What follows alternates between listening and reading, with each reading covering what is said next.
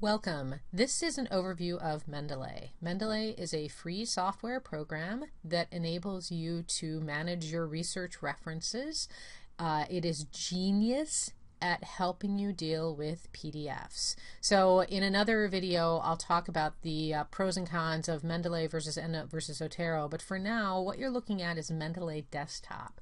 So the first thing to do is to find the Mendeley website and download Mendeley Desktop for your desktop computer or your laptop. This is on my laptop.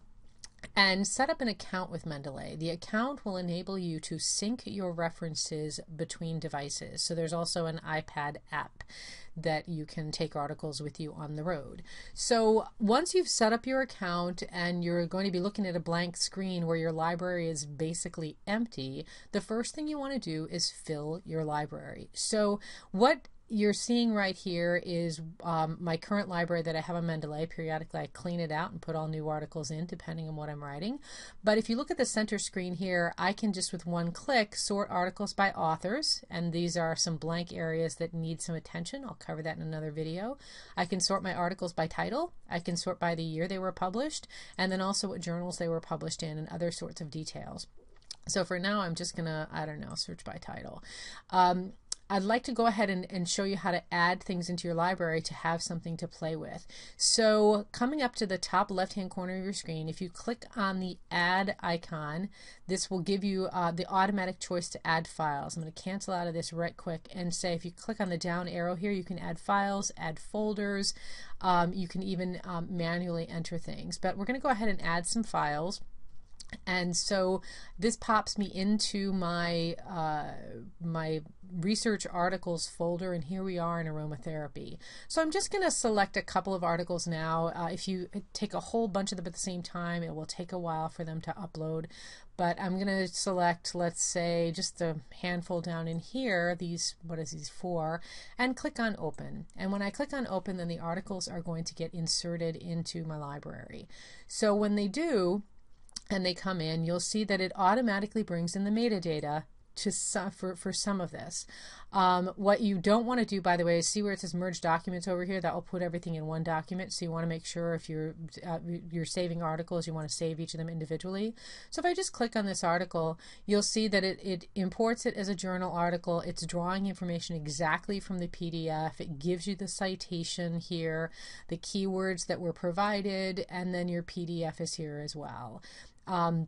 So once I have this and I've brought articles in, there are many different ways you can drop and drag from your desktop. But when you bring your articles in, eventually you're going to need to organize them.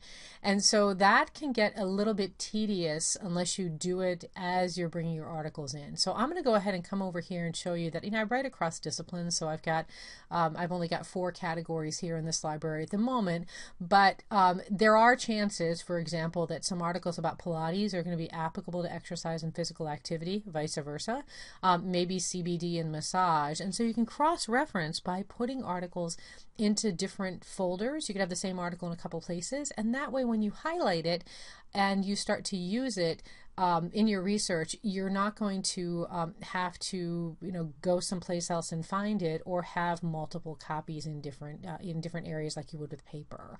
So once you've imported your articles, the first thing to do is to look at whatever articles are not sorted into folders yet, and try and get a handle on this early on so that you can keep your references organized. So you'll see here that what popped up on the screen as unsorted are about 6 articles, all having to deal with aromatherapy. So I want to create a folder, and I want to put these articles in a folder. So I'm just obviously over here going to click on create folder, and my folder is going to be aromatherapy. And I can hit enter, and then I come to my unsorted articles, and I'm going to left click and then select all of them, so shift click, and then I'm going to drag them all into the aromatherapy folder, and they should all go in really nicely here. There we go. So once they're in the aromatherapy folder, if I click on aromatherapy, I'll see my references are here. And if I click on the cannabis and CBD articles, I'm going to find references here, not references, even the PDFs.